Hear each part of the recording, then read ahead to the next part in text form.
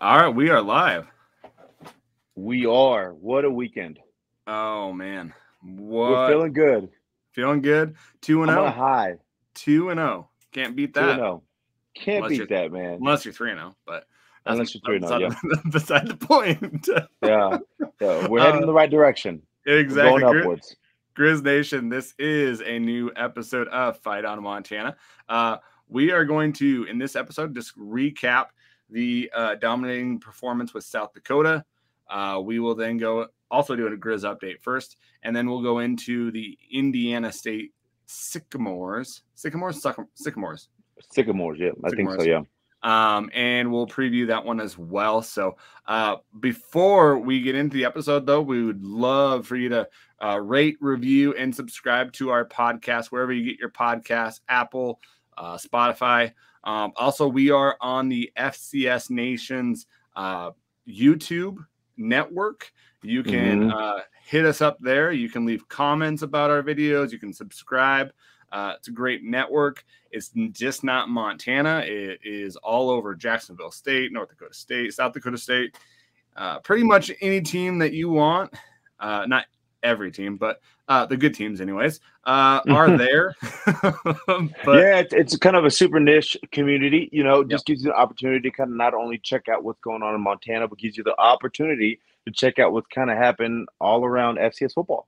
So exactly. again, that's FCS Fans Nation on YouTube. We are on there alongside some other great podcasts that put out some great content. So just make sure to again rate, review, subscribe, check us out, let us know what you think, and we'll kind of take it from there, man. Exactly, man. But before we get to our episode, we got Grizz updates, man. Grizz updates. Let us know Grizz what's going on. updates. So let me see here. I got soccer. Soccer was Sweet. killing it this week, man. They ended up Colorado State a tie going 0 Mm-hmm. 0 with Colorado State. On Sunday, they were it was heartbreaking, man.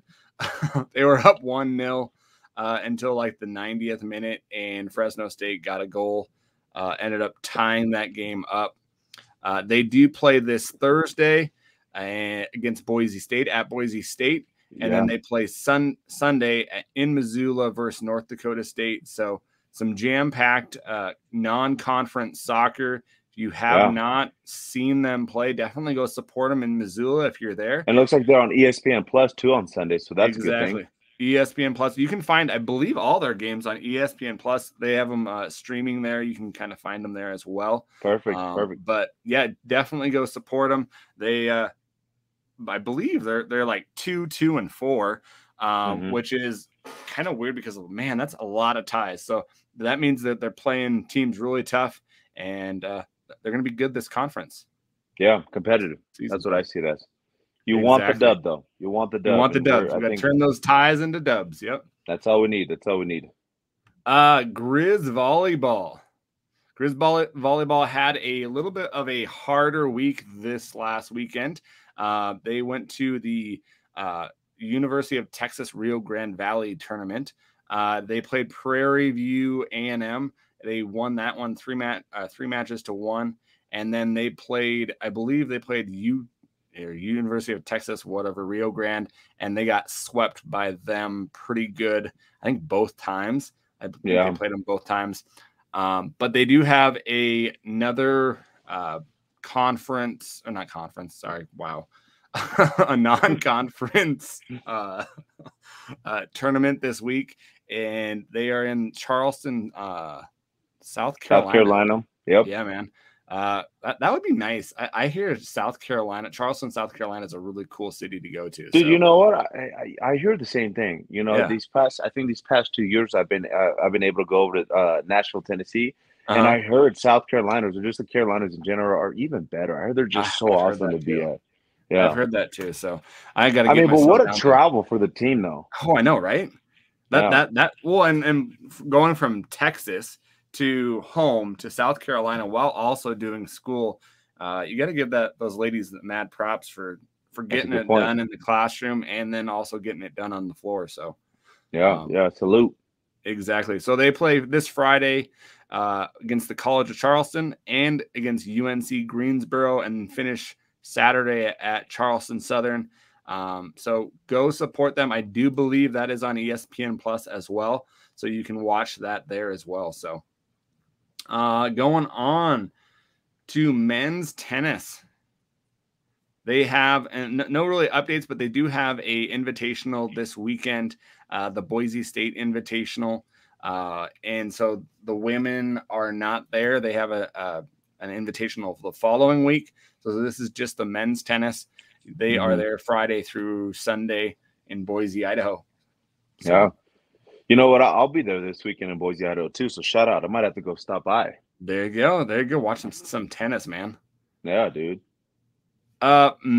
Cross country, women's and men's cross country is in the down the line cross country classic here on Saturday. So that'll be a good one. I think they were in Bozeman probably a week ago, and they had like a little shorter condensed one. And so it'll be interesting to see how the Grizz improve and see what happens there. Yeah, and then it'll be tempered territory too. So we're gonna have to see. Exactly. Last Grizz update, guys, is the golf. Golf is at the Kelsey Chug Invitational in Eden, Utah. I guess Weber State's putting that on. It is Monday through Tuesday of the following week. So give a shout out to golf out there. And man, I just really appreciate the golf because I just do not have a golf game. So yeah, you told us that your uncle said hey, maybe this isn't for you. You remember you told me that?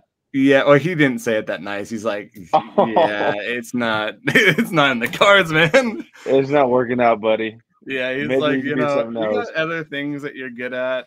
There's just no help for you. So Jesus, the discourager, man. Yeah. Shoot, I might change my name and pretend to be a student just so I can go learn how to play golf. See if I can roll. There you go.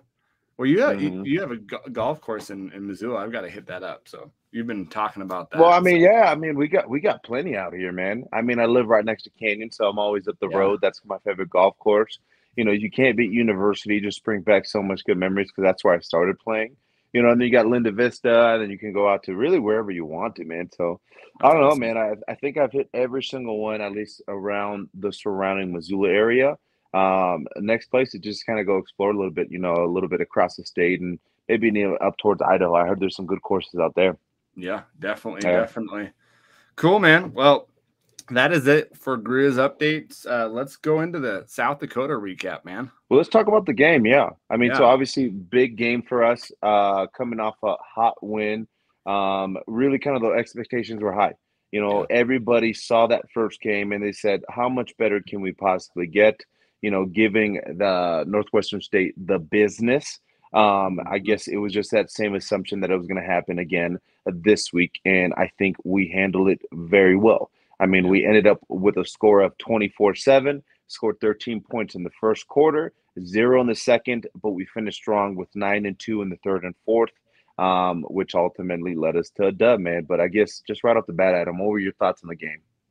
Well, it's kind of hard you can't really judge the two wins just based off of each other because nothing against Northwestern State, but the teams are totally different. South Dakota is coming from a conference that's the Missouri Valley that is probably number 1, number 2 with the Big Sky. Totally two different teams. South Dakota was a playoff team last year, and so they had some people coming back. But from the start, man, that their quarterback did not feel comfortable back there. No, I felt really bad. I believe he was sacked 5 times. Dude, as the game went on, he got so he got hit, and then I saw him lay longer and longer and longer, and you could tell, really right off the bat, he was just like, dude, I do not want to be here. I don't want to play this team. I want to see what I can do and just get the heck out of here. I don't know, that competitive side that I expected from South Dakota, it dwindled real fast. Yeah. Real fast. One of the hits, I think it was the third quarter, either Patrick or Marcus hit the guy and he laid down and he made the pass. And if he wouldn't have gotten hit, it probably would have been a catch down the field. But man, he got up and he was holding his back and Oh man, it was not good. He Yeah. felt the pressure because he was overthrowing, he was underthrowing. We knocked one of their really good wide receivers out with Wesley Ellador, which he looked like he was like knocked out. Did you see Yeah. that? Yeah, it was scary. And Oh that's the my thing, gosh. we said this before the game. We hope those guys are okay, that Yeah. there's not actually major damage that's gonna, kind of hinder them the rest of the season.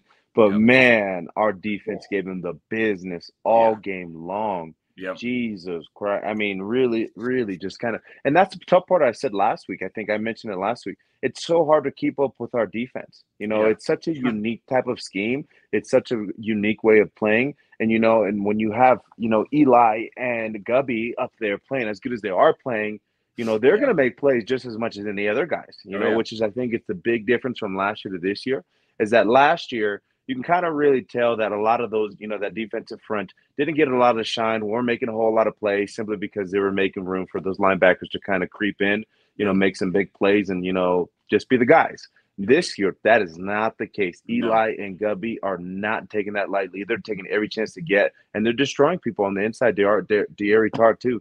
I mean, Yep. just absolutely annihilating some of those guys, and it's hard to keep your eyes, disciplined, from an offensive line standpoint. I remember when I played, I was doing the same thing. Sometimes I was just like, oh shoot, this is going way too fast. I need to pick it up here. And it was the Yeah. same exact thing with those guys. At first they try to do what they can, but slowly but surely, the same tempo, the same aggression, it just wore them out. Well, by the end of the first quarter, I bring it back to like a boxing mentality, right? It's like a heavyweight that's like on the verge, and he just needs that one last blow to like really like make him like down for the Yeah. count. Like they were teetering by the end of the first quarter. We didn't really get that like ending. Like I totally believe if we had one more touchdown, it would have been like it's done. And not necessarily did the football team or the offense not really get it done. It was just not as when you're comparing the defense with the offense, you've got lights. You're watching the defense like anything can happen. And the offense right now is just not as glistening or sparkly as the defense is right now. Mm. One area though, since we're talking about the defense, one area that is looming to me, and not to nitpick or anything like that, but one thing that was kind of a trouble last year was over the middle, right? And luckily, South Dakota did not get any of those passes, but they were going and they knew what was something that they could get against us is those deep passes over the middle with their wideouts going against some of our safeties.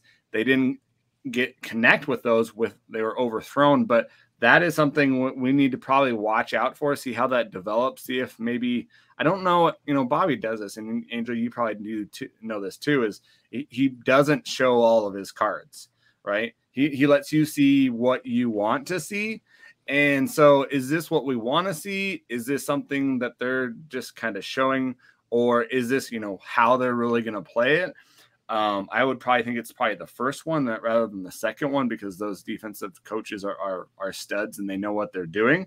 So that kind of just really, really makes me kind of nerved, is just the deep passes over the middle, because honestly, we're not going to be really seeing a team that really can take advantage of that till maybe, I want to say Sacramento State, because their quarterback can throw the ball, but they're really more going to probably want to run the ball too, and then Eastern Washington. Mm-hmm. So we're not going to have to worry about it for a little bit, but something to watch out for and to see how well they get better and develop at that.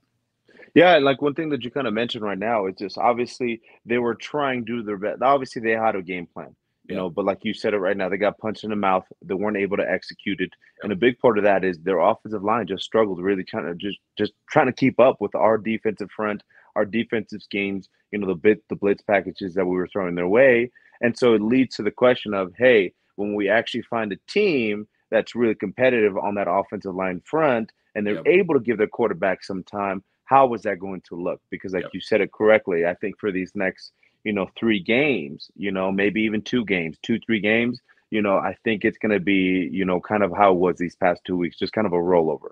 Yeah. And once we meet and kind of match up with the team obviously late in the season and even going into the playoffs, how are we going to react when they actually have some time to be able to read the field, throw the ball, and where they're going to try to expose, our defense? Who Exactly. knows? Yep. Because like you said, it's so early on in the season.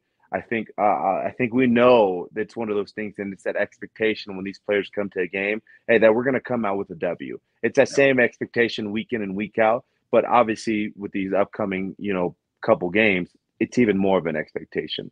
Yeah. Obviously in the game of football, nothing's guaranteed. But like you said, Bobby's not going to show all his cards until he needs to show them. It's a Exactly. chess match. Yeah. I mean, you even hear people, is he out for the game? Is he coming in? Kind of the questions of player personnel. And then once you find out game day when they run down the tunnel and who lines up in front of you, that's when you're first finding out if you have a Marcus Knight, if an offensive lineman is down, those sort of things, because he's so strategical with it. Yeah. He wants it to be a guessing game. And so because of that, you don't really know what's up Bobby's sleeve, but you just know that, hey, the cards aren't all being shown right now, at least. Exactly, exactly. Well, and some big things this week happened. I believe that I heard O'Connell is in the top 10 in tackles for loss and also Yeah. sacks. Yeah. And then Robbie is, I think, like 17 tackles away from being the all-time leader in tackles. That's crazy, man. So That's crazy. isn't that nuts? All-time leader in 10. Oh my gosh. That's cool, dude. I mean, congratulations to both those players. Yeah. And one of the things is man, Patrick had such a great year last year. He's looking to top it this year, you know? It looks even better, man. Yeah. Yeah, by I mean, that's the scary part about it. You thought he was good last year. We're gonna see what he's able to do this year. Yeah. One of the things that I'm kind of interested in seeing is Flink. He stood out to me these past couple games. Obviously, Yeah. special teams play, getting in the rotation, those sort of things. And so I'm just kind of thinking, is he the next guy on that in that linebacker position that's Yeah. really going to take the realms and kind of take it to the next level? I don't know, but I Yeah. mean, I'm making an early prediction now that I expect big things from him, and I think he has the same expectation for himself because that boy can play. Well, even like Braxton Hill, like he's been doing it too, man. Oh, And that's true. so Yeah, 100% like right. both of those guys are just like they're playing really well. So it's like who do you go to? Marcus Hmm. has had some great times on the field, and so they've got some backups. So even Levi Janicaro, I'm proud of him on how he's been doing with special teams, not just on the linebacking side, but that linebacking core is they're also all stars. Dude, and that's kind of what I'm curious about. How do you think that I guess that rotation is going to change throughout the season? You think it's going to change much, or you think they're going to be kind of how they are these past couple of games? Kind of giving everybody their equal share. Trying to get in the Yeah. guys wherever they can, or do you think it's going to be, hey, you're going to see Flink to start take more of a, aggressive playing time, or you're going to see, or kind of just how it is? I guess. What are your thoughts on that? Well, I honestly like with the way that they do their scheme. I really don't think that they're going to be saying, "Hey, this is our uh, Patrick, you're out there for 90% of the snaps," because you just can't do that with this type of defense. I think you just wear the person out. So, Hmm. do they probably favor one core than the other? I think they probably will, but I Hmm. really do think that they're going to probably split up time to really be able to save the bodies and save the legs on these guys further down, Yeah. which only helps the defense with developing players because if one gets possibly hurt, knock on wood, we don't want that to happen, but you've got backups upon backups. Yeah, that's kind of what I'm thinking too, from a strategic standpoint. As the season kind of progresses, your body just starts to dwindle Yeah. on you. Whether you like it or not, no matter how much time you're spending in the training room, no matter what you're feeding yourself in the body, it's Yep. just one of those things. When you're hitting full-grown men that hard for so long, it's going to start to take a little bit of effect on your body. And I think that's a perfect strategy, especially late in the year. Yep. Making sure those guys get, a pretty even-ish. Obviously, you have your guys that you kind of rely on, those sort of things. But I think getting people in that rotation is only going to help save bodies, going to help Yep. them feel fresher for longer throughout the season. So I think that's a smart thing to do. And it's so good for experience when you're thinking about building a program. I mean, being able to Mhm. rotate some of those younger guys or those guys that aren't the guy yet, it's just going to do wonders for the program for years to come. Because Exactly. now from being, hey, now we got one star linebacker and one that's right behind them, you have 3, 4 guys on a rotation that each can play equally as good, and basically keep you guys fresh as long as possible. Exactly, and that's just not just one the linebackers. That's the safety, that's cornerbacks. Wherever you Yeah, look, they've got yeah. backups upon backups. So really good defense, and it's only going to get better. I think this Yeah, year. and that's one of the things too. One of the things, obviously, Justin Ford. I mean, what a dog. Yeah, I mean, just being able to play. But I mean, like you said, just that position. Dawson, and and then Corbin. Corbin had a couple plays. He had a yeah, couple plays. He yep, had he had he had a couple plays where but again, just being able to have that backup from the other defensive guys. I mean, it made up for it, and I think yep, that's the beautiful part about this. You see one guy make a minor mistake, or maybe get beat on a route a little bit. It's one of those things where you have 10 other guys that are flying to the ball that got your back. And I yeah. think that's what makes this defense so special, because it's not necessarily, oh, you got beat. The guy takes it for a 20-yard pass. And, it's like, no, as soon as they catch the ball 2 years past the receiver or past the corner, you got 10 other guys flying to take your head off. And I Oh think yeah, that effort is what really kind of makes them different as a unit completely. And so because of that, man, I'm just super excited for it, man. Again, it's too early to really tell. yeah. Again, once we start hitting the back half of the season, that's when we're really going to be able to see what this defense can do. But until then, maybe let's just keep on rolling. Man, and they fly so fast to the ball. Yeah. It is nuts. It like Hmm. torpedoes going in there, and man, the safeties come in there too, and just oh man, Hmm. it's impressive to watch. It's really fun to watch. But I will let's say this, man. I will say this. Fauci should have had that pick. He should have oh had that oh pick. if he would have Oh caught my that, there God. was no one gonna catch him. Oh my. No May one. there might have been one guy that he had to make miss, man. I was kind of Oh thinking about man. it, but he should have had that, Oh, dude. it was I right was in his sitting hands. there.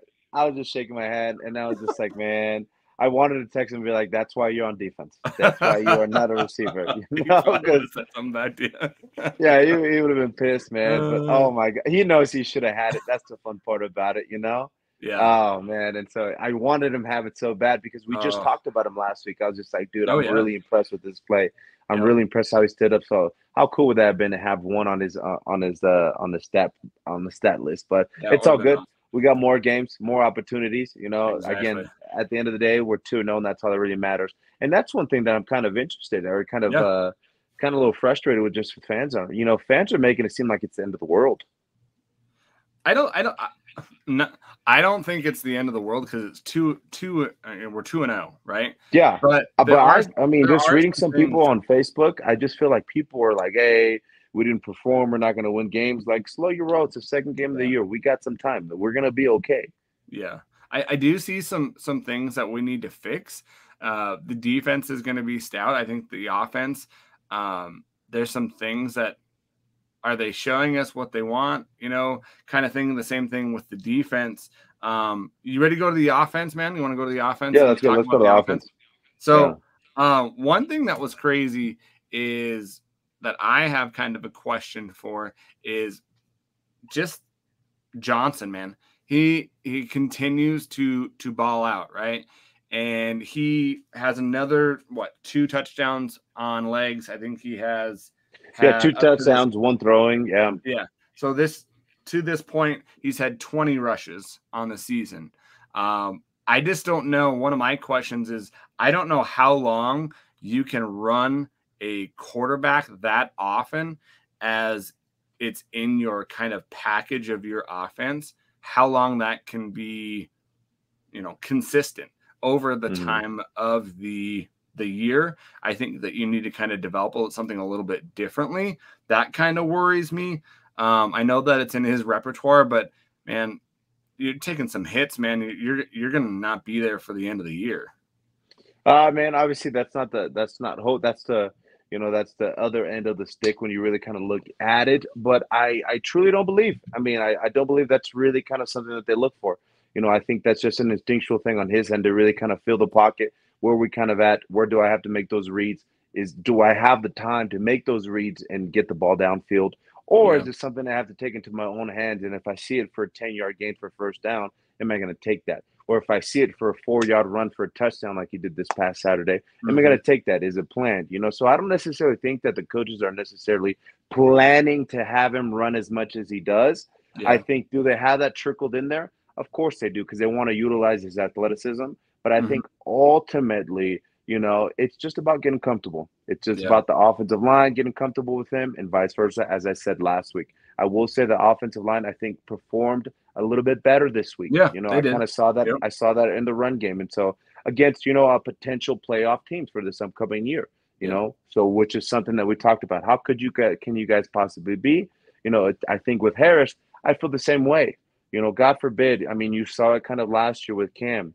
He Yeah. took a couple of opportunities to gain a couple of yards, and it ended up being that, he hurt himself a little bit. Yep. And obviously, we are looking to avoid that. But at the same time, I do think that the experience Lucas has, I feel a little bit more comfortable with him doing that.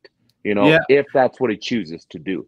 Yeah, and he's a little bit bigger than Cam too, so he Yeah, can probably, take the hits a little bit. I just don't know, with the duration of it's the not ideal. Yeah. season. It's not Hmm. ideal.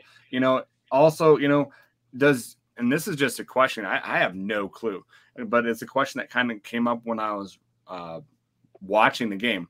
It's awesome to have 4 running backs, right? Yeah. It's awesome. They're all averaging crazy, over 4 yards a carry. But does that using 4 running backs kind of harness from getting into, a groove for one of them? Like does it harness them from kind of feeling it, as people would say? Yeah, that's a really good point. I never really thought about that. I mean, potentially. Yeah. Potentially. Because you Because don't, it's not like basketball. When you're feeling it, and you don't want someone to take over. But I don't know. I'm not a running back. I never was a running back, so it's just you one of know those what? things. Like, does it affect it? I think it's a little bit different from my perspective because I've only ever had maybe a 1 or 2 deep rotation at Yeah, any given time when I played. I don't really remember a time where we had 3 4 guys that were equally as good as their own light in their own light, to be yeah, able to rotate. And so because of that, we only ever trained that way. I hmm, think with these guys, the combatant to what you just said is that these guys train in a way that shows different looks. yeah, Obviously having 1, 2, potentially even 3 running backs in the backfield, to be able to potentially give you a different look to the defense. And yeah, so because of that, I think since they're used to training that way, it's going to be hard to really kind of take them out of that groove. You know what I mean? So if they start giving, a favor to, let's just say, Knight or Harris, and kind of leaving, Osmo in the back end, or maybe even what's the other running back's childs, name? childs, Childs, Isaiah, so I think that would might be even a worse thing to do simply because they're already in a groove. They yeah, practice every single day, a week, certain formations, having those guys back there. And I think if you guys start taking them out, on the instant, I think hmm, that would be more of a detriment. But if it yeah, was the opposite, if running back in practice, it was just one guy taking all the reps, and then on Saturday, you decide to sort of throw 4 out there at any given time, again, you're disrupting the flow. But I want to say that will that play an effect?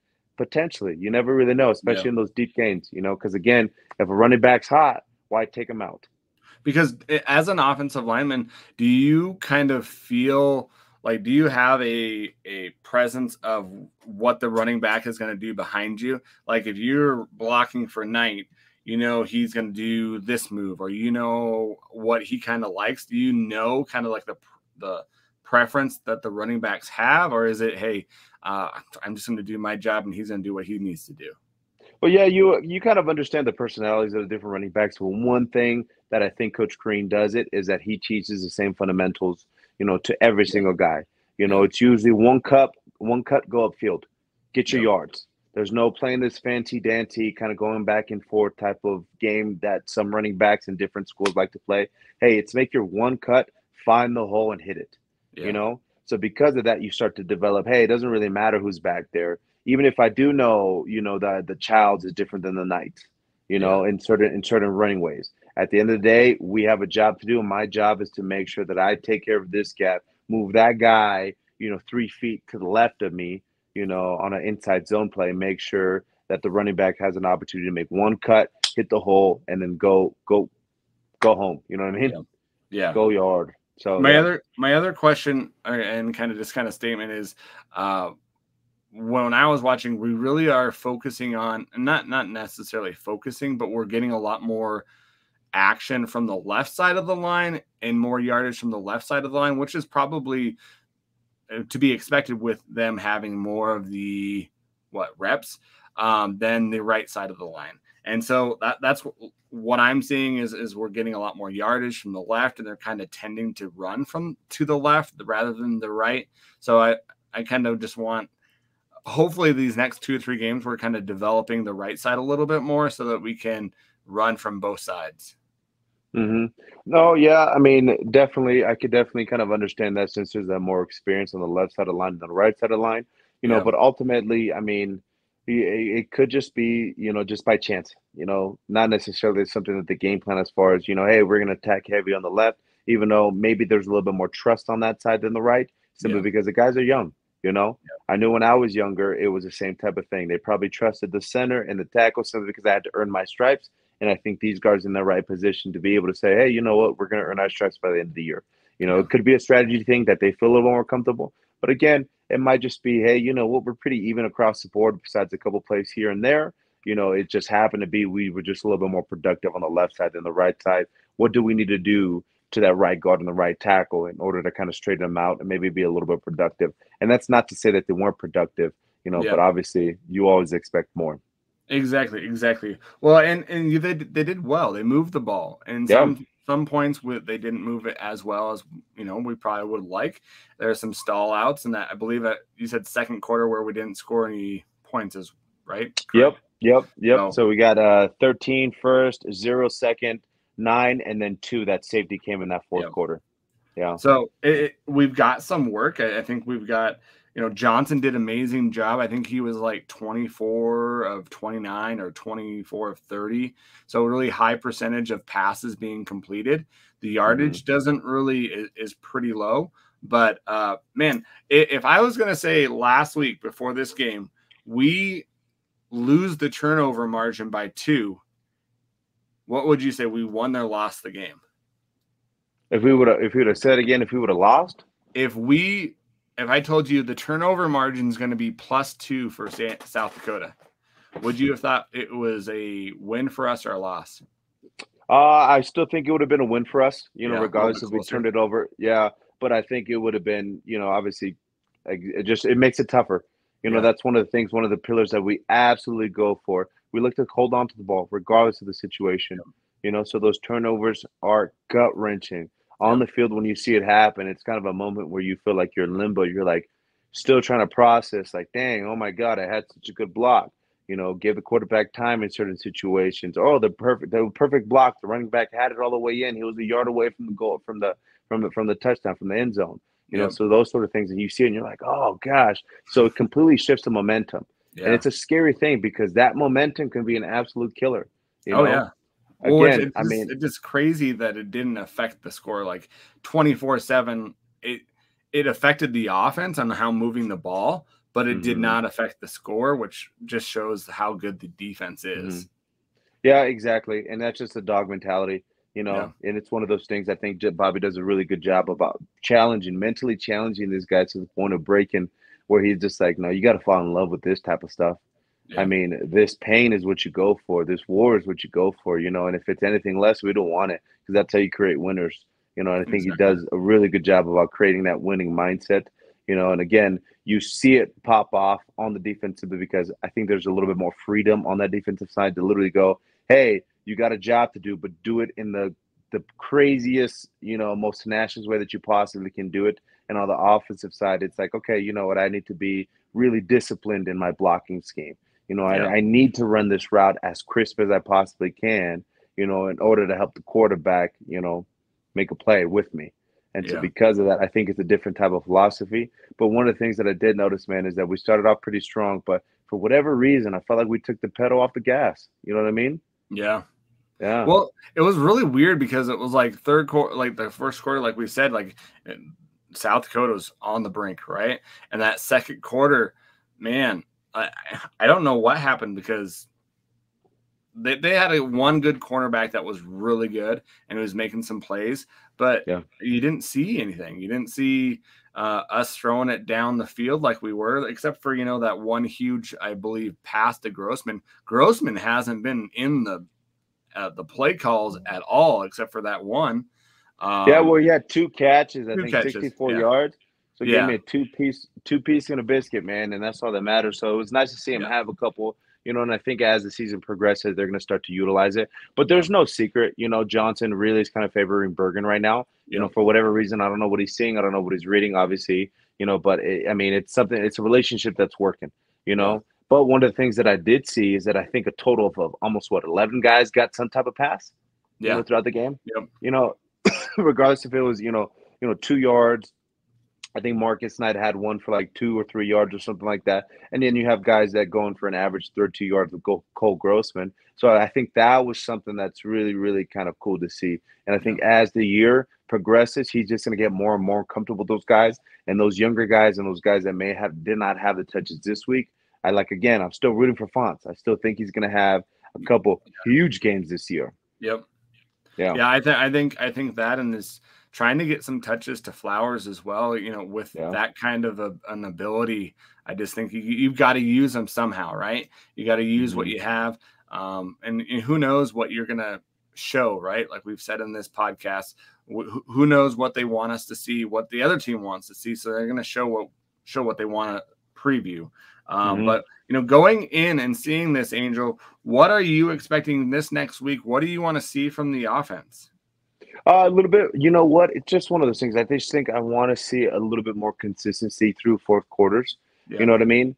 Obviously, starting off 13 in the first quarter, I want to see that same type of scoring throughout all 4 quarters. Yep. We had a little bit of a stump that second quarter.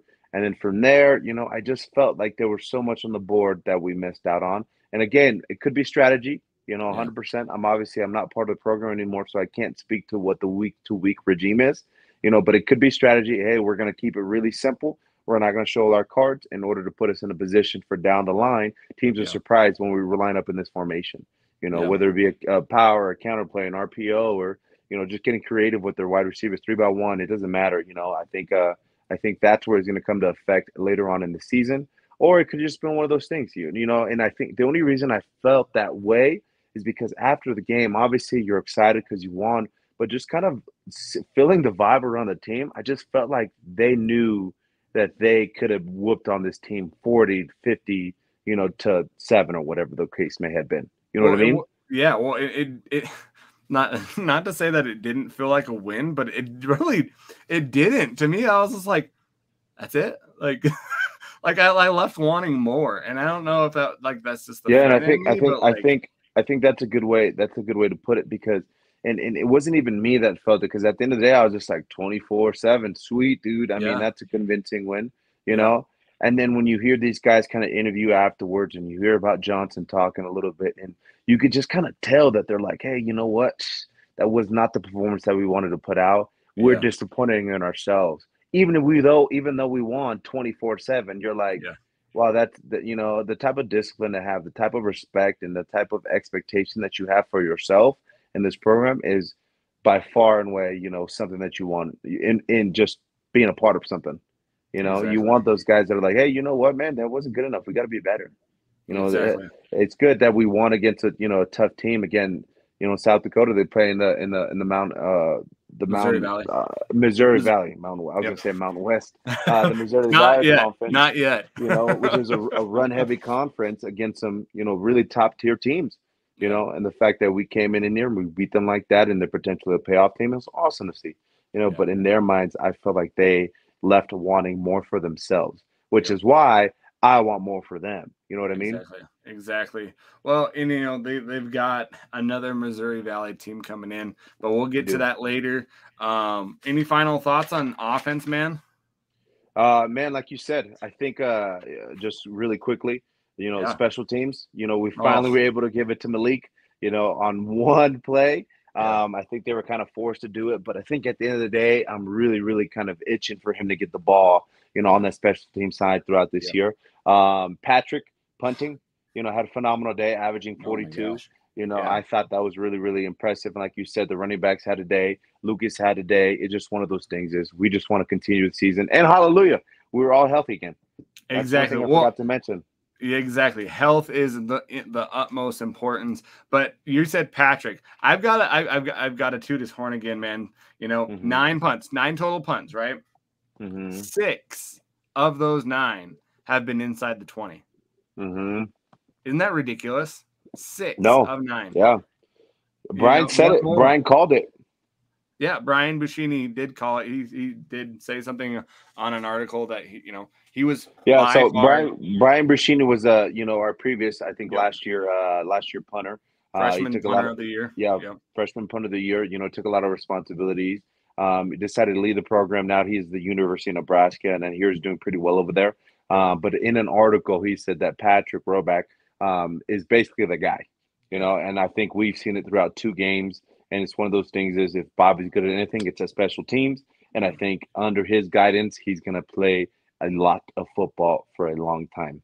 Exactly. Well, and 3 of those 9 have been 50-plus punts.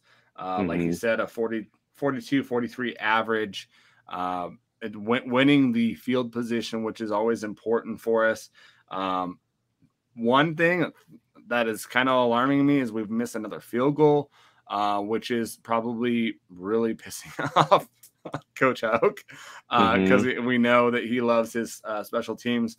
So that'll be interesting to see what kind of goes on with that and see how they play with that, because I believe Adam Botkin was the kicker. Patrick Rohrbach was the punter. And then I think, is it Nico Ramos? I just know Nico? Ramos. Yeah, yeah, Yeah, Ramos. was doing the kicking. And we haven't seen Camden Capser since the first game.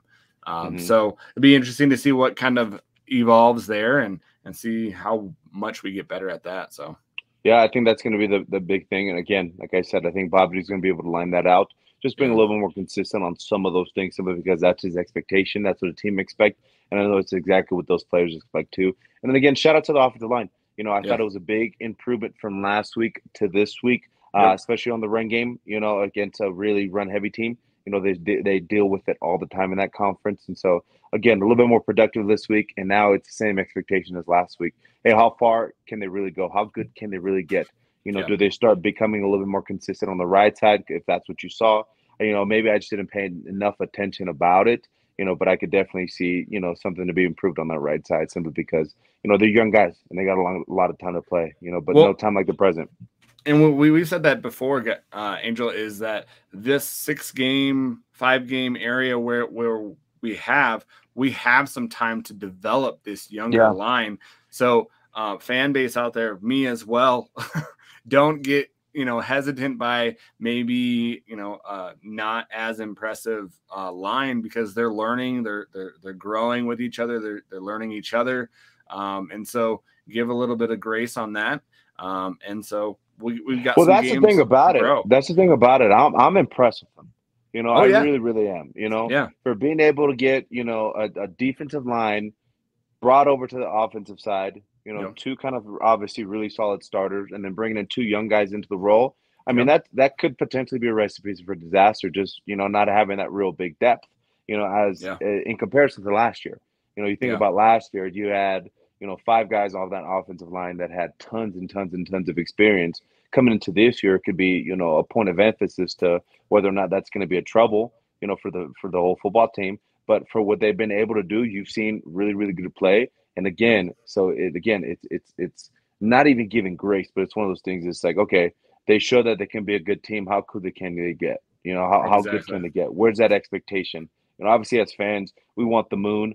But ultimately, it's up to them for them to really decide. Like, hey, what do we want to do with this season? How special do we want it to be? You know?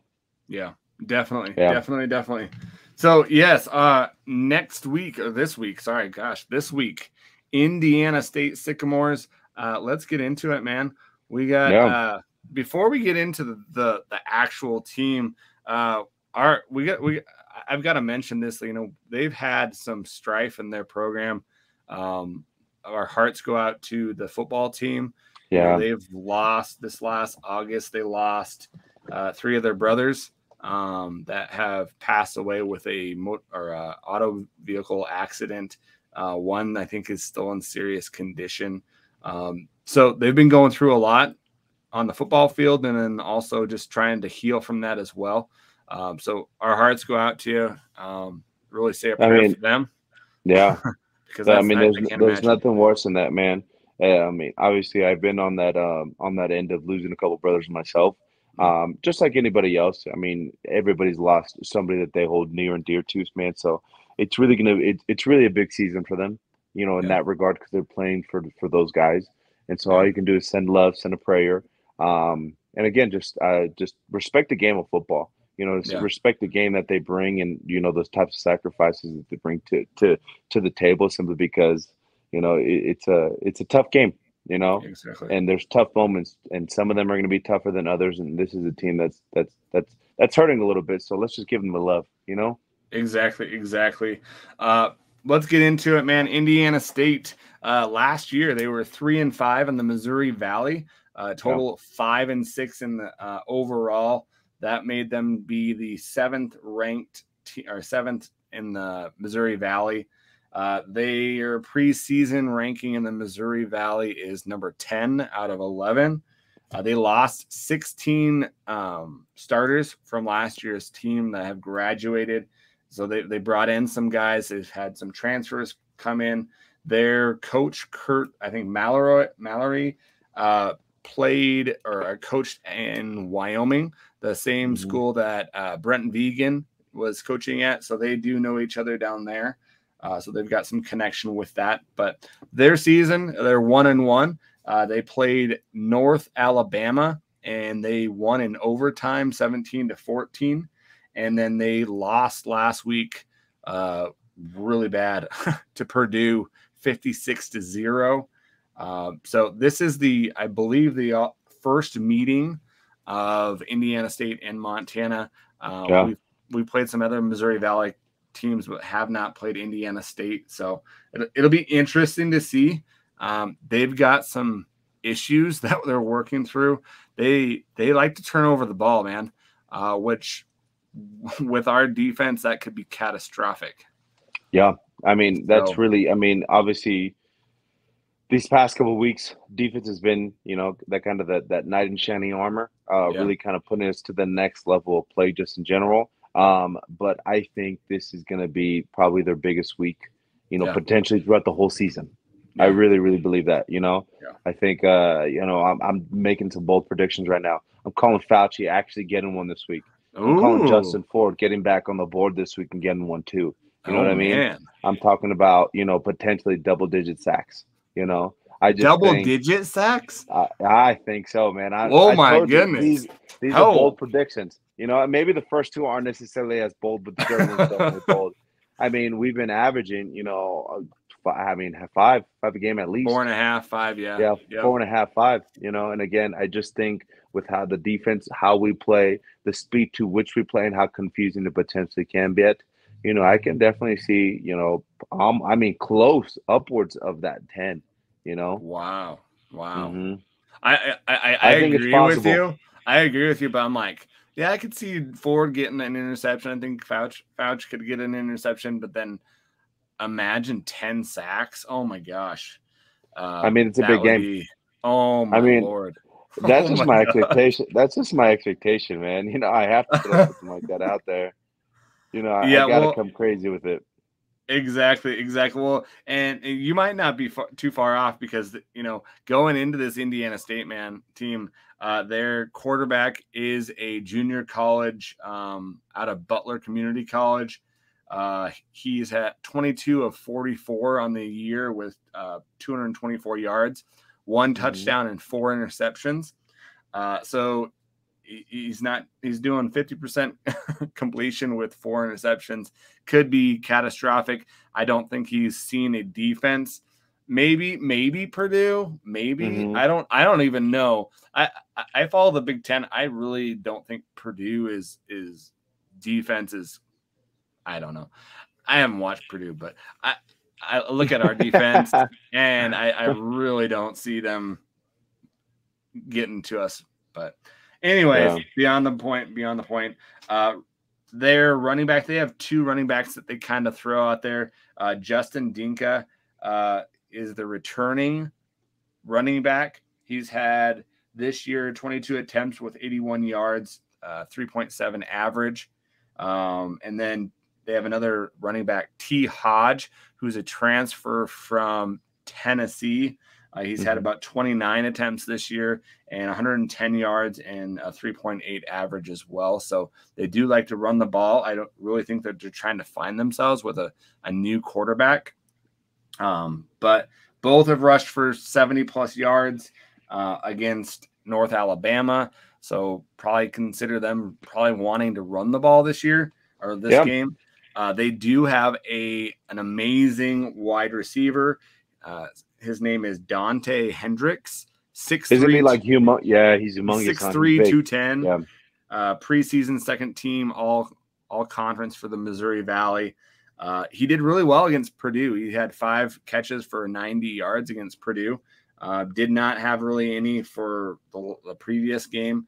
But man, that's a big wide receiver. So it'll be interesting to see how they line him up. Yeah, I mean, that's Sammy size, you know what I mean? Yeah. Ryan Simpson size, you know, I mean, that's exactly what you want in a team. And again, it's tough to say, man. They're just in a rebuilding phase. That's what they're truly in. I mean, losing 16 guys from last year, obviously the tragedy this happened a couple months ago, and you know, just starting to try to create a name and just get through. You know, I think that's kind of, you know, the mantra of the season is just get through, just finish the season. You know, next game, let's see what we can do. What can we produce? You know, so at this point in time, it's they literally have nothing to lose. Well, Nothing. And their special teams they've got an okay kicker, but their punters kind of struggled too. His average is about 37 yards a punt, and he's had 15 punts. So I will say this, they're home. They are home. They do have the home field advantage, and it's going to be hot. It's about going to be in the 80s with 65, 70% humidity.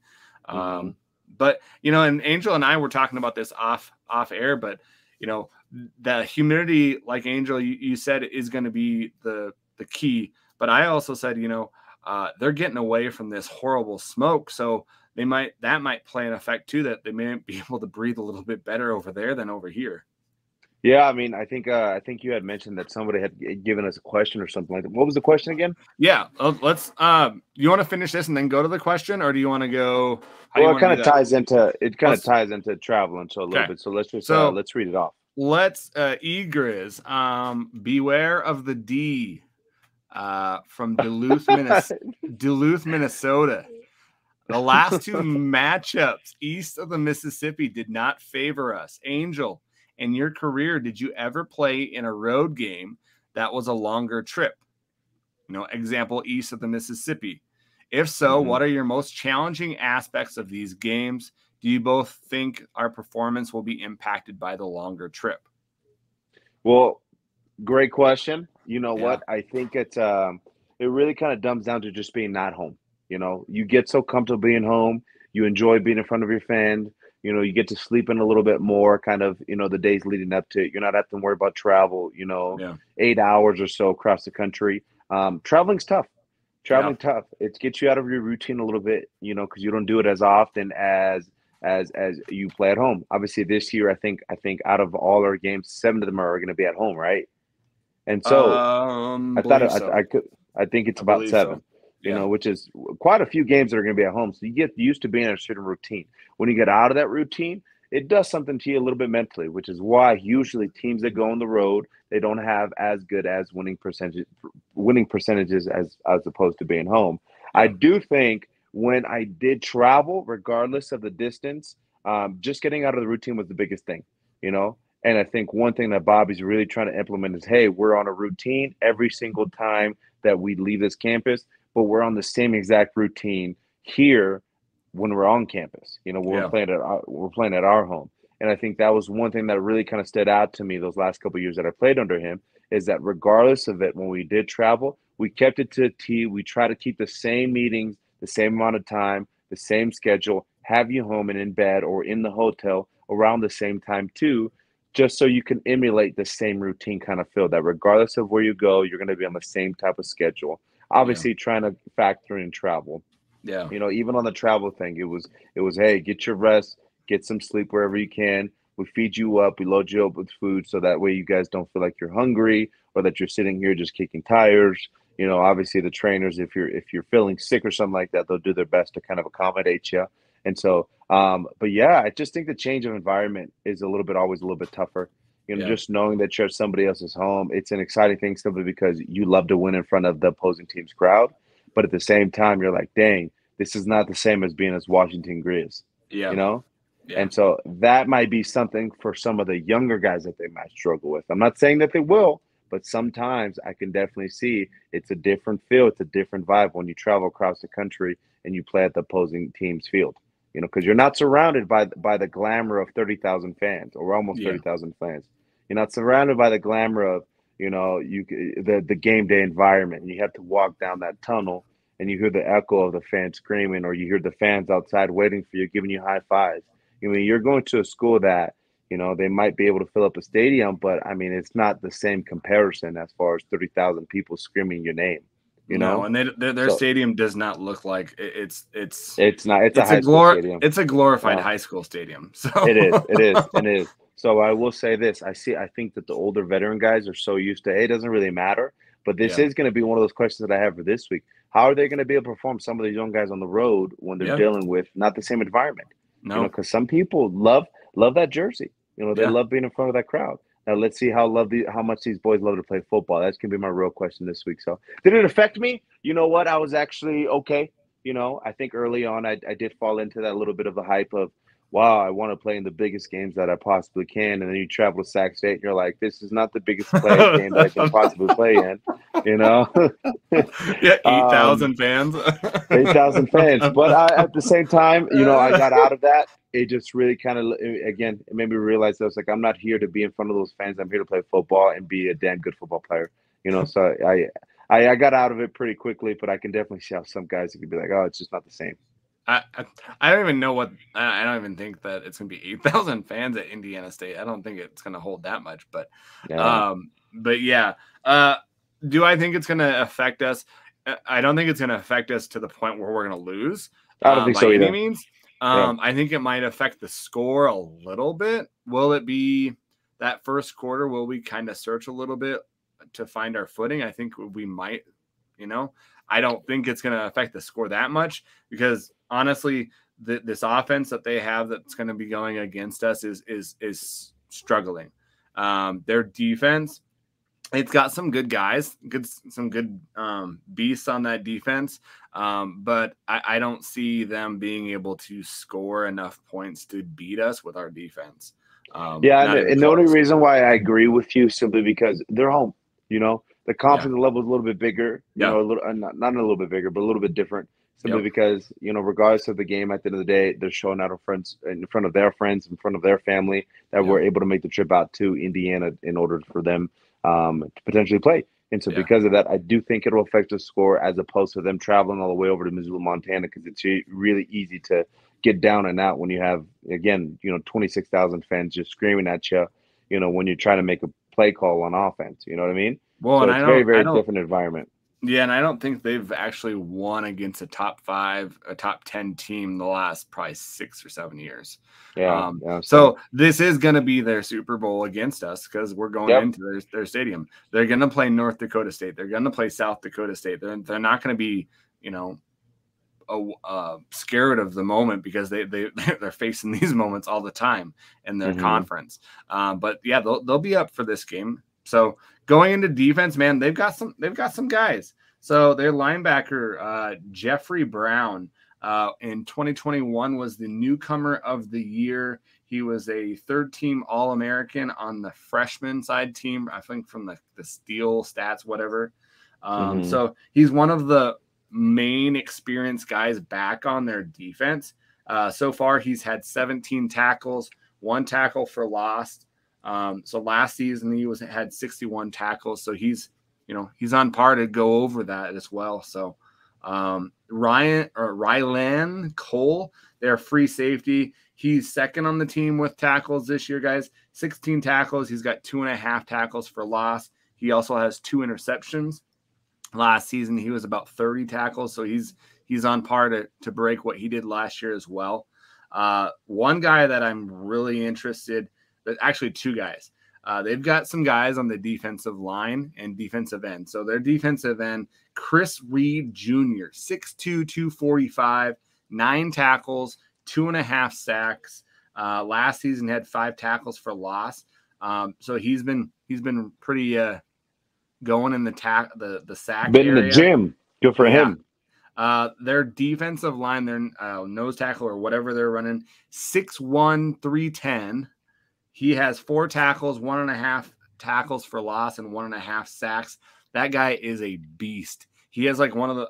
I looked at his profile. Like he has one of those like really small like jerseys, and it's like, woo, it was hilarious.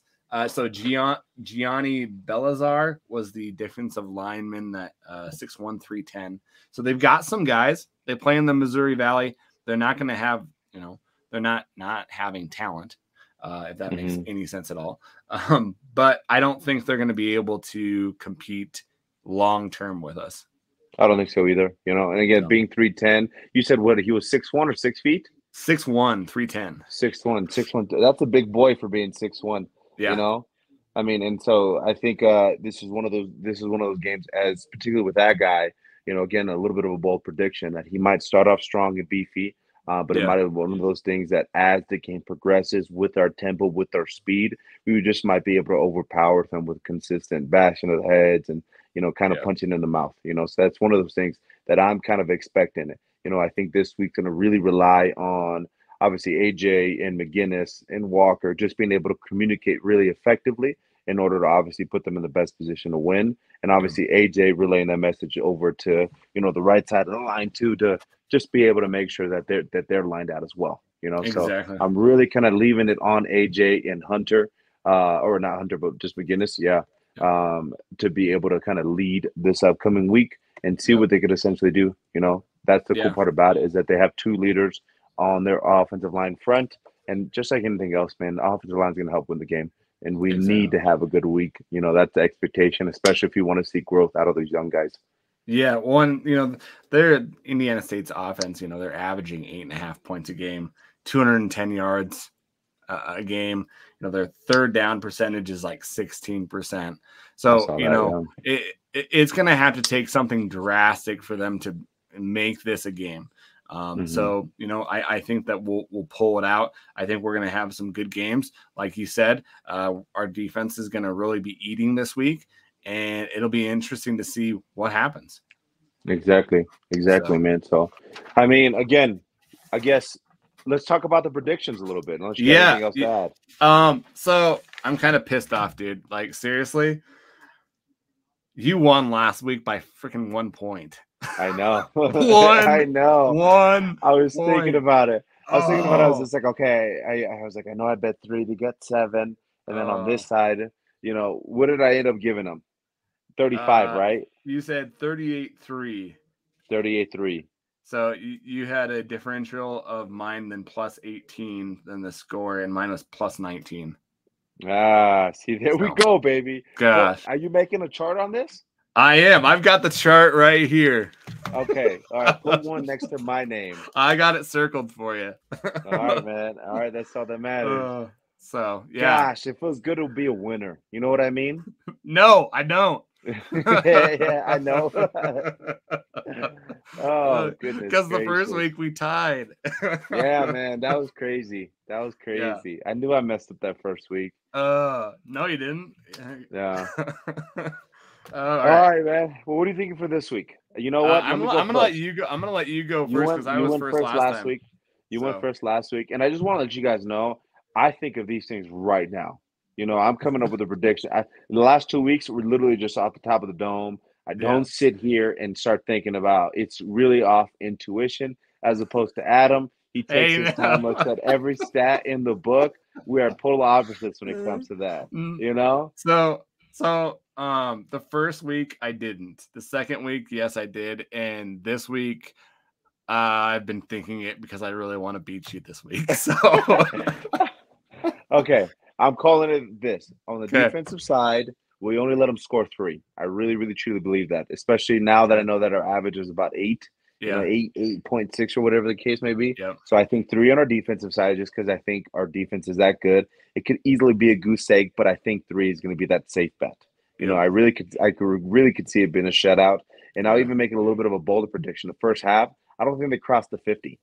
I I don't don't think they think so. crossed the 50. I don't think they'll cross the 40. Yeah, Jesus. On our offensive side, again, playing with some guys that I do think have, some players out there on their defensive side of the ball. I still think it's going to be a little bit of a different game than it was last week, Yeah. with a team with dealing with 16 guys that are out. I'm going to call it kind of like that first week. I'm going to go 49-3. Okay. Okay. Yeah. 40. So we are in like simpatico with the opponent. I said 3 points as well. I don't think they're Mm-hmm. going to be able to score against us. So I said 35-3. 35-3. 35-3. Okay. So So that means a wiggle room of one touchdown in between if they end up with 42. Okay. so All so right. All right. so you said 49-3, right? 49-3? Man, I just get a gut feeling, man. I feel 49-3. like Okay. I feel like potentially kind of again, kind of the vibes that I got from this past week. I felt Yeah. like they knew they could have done more, and I Yep. think I'm gonna be able to see that this week. You're gonna see that, especially being on the road. Again, cheat, yeah. I'm gonna stick with 49. I'm Okay. gonna stick with 49. Okay. Yeah, You're gonna text me and be like, no. I'll text you right after. It's like, hey, you know what? I changed my mind. Exactly. Yeah, yeah. All right. Well, man. Another Predictions, week. man. Let's go some predictions. Let's Big Sky predictions. Oh, Big Sky predictions. Okay, I'm Yes. just gonna get it out the way. All right, this is Yes. really, really lackadaisical, really, really loose, but I think it'll be kind of in a similar structure. So I'm Yep. going Big Sky champions. I'm going Montana. I don't Okay. see that there's no reason why they don't do it. This is a little bit of a bold one. I think a lot of people see Montana State as number 2. I see Weber State as number 2. I think they're always pretty consistent. They always find their way to make their way up to number 1 or number 2. I don't foresee them being number 3. I think tied at 3 can go either way, either Sac State or Montana State. I can kind of see them going for that third and fourth kind of tie. Then from there, a little bit taboo. Usually seen Eastern in the top 3, top 4. I'm kind of going tied for fourth. I can see them going between Cal Poly and Eastern.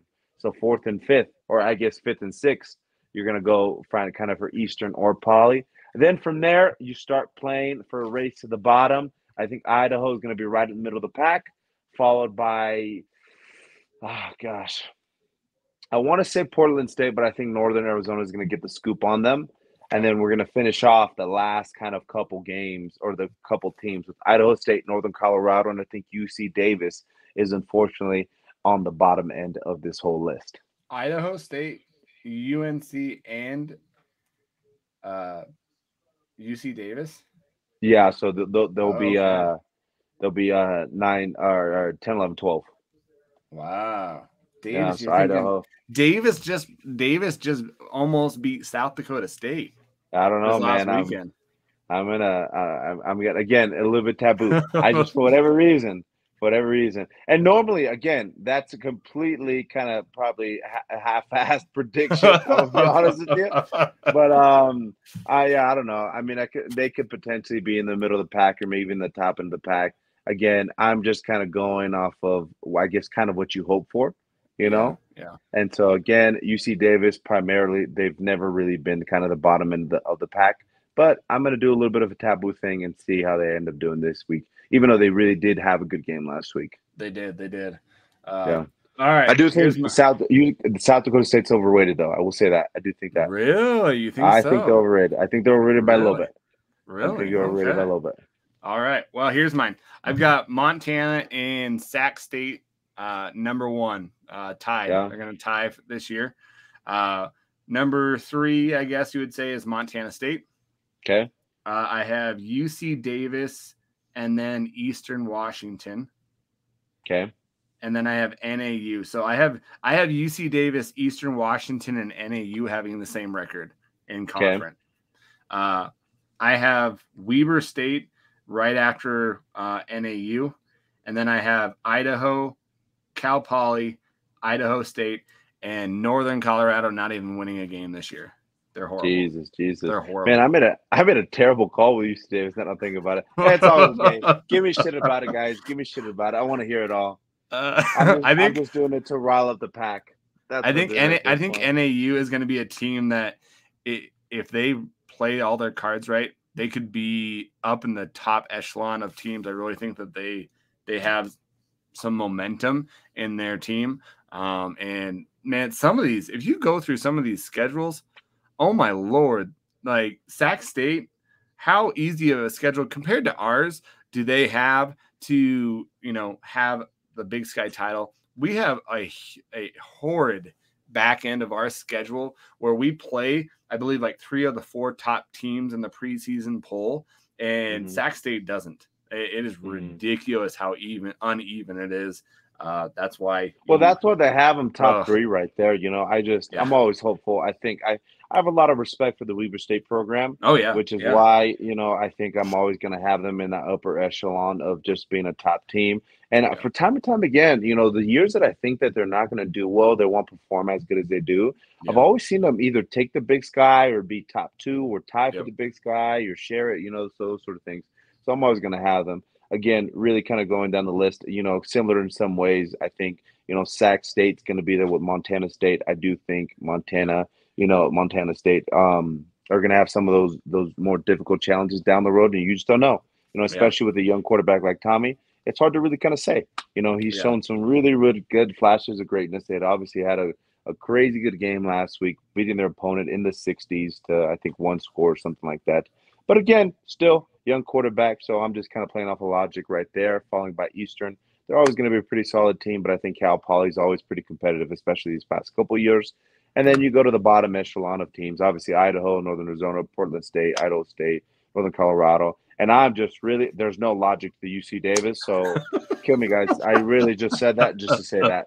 I needed a spot to fill, and I said, you know what? I'm going to go something different. Nice. So one thing that's interesting is Sac State, they've already had their bye. They had their bye last week. I know that Isn't sucks. that Having the second nuts? week, yeah, Oh my yeah, that gosh. sucks. That You're gonna is. be That's so exhausted. that is like something I like saw, and I'm like, oh my Lord, that's gonna really suck. You know what sucks too is that they probably just still practice just as hard. Like there was no change in Oh yeah. tempo. Yeah. Yeah, Yeah. Crazy. yeah, All right, man. Well, like we said, rate, review and subscribe to the podcast. We do this for you guys. We're just couch potatoes, so we want to hear from you. If you don't like Angels UC Davis pick, totally yeah. Let me hit them know. up. Let them know. I'm trying to piss off one person in particular, so I hope they heard it. It's probably somebody from your home, California, man. They're Yeah, gonna probably, get you. So. probably. They'll know. They'll know when they hear it. Exactly. Well, thanks for listening, guys, as always, and we'll hear you back here next week. Go Yeah, Grizz. go get right on.